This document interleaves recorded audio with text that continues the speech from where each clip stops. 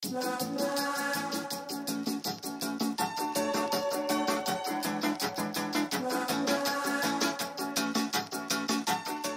a math major at D&E, we have a couple of different tracks. I mean, there's the pure math degree, which most people probably pursue that. It often overlaps with a science major, so we have a lot of double majors, say biology, chemistry, and computer science especially. But also, our other option then is math for teachers. It's pretty much the same math degree, but then of course with all the education classes and work in the schools and student teaching or the field experience.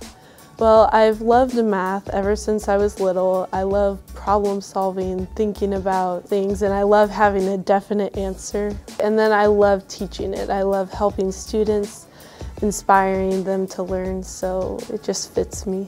As a math major, you have your core courses, which are required, the calculus sequence and advanced algebra and geometry and analysis. You know, as you work toward your junior and senior years, then you have a few chances to take some upper level elective math courses and building toward finding your own niche and what you're particularly interested in, perhaps researching as a senior or moving on toward graduate school. I think that's some of the most important things that you can learn here.